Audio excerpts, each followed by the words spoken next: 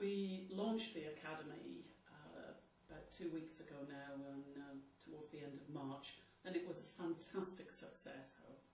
A wonderful day. I was delighted that the Minister, Edwina Hart, was able to officially launch the event, and she came along and spoke very, very warmly and in a supportive, fully supportive of our aims too.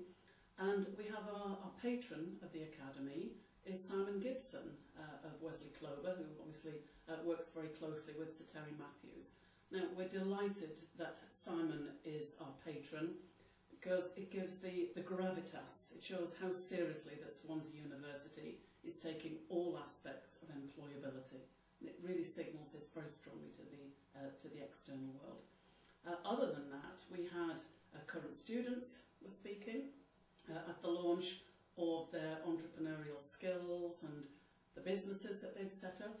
And we had some recent graduates, some of our alumni, who again were speaking of how Swansea University helped them in terms of acquiring entrepreneurial skills, and then how they developed into superbly successful businesses as well.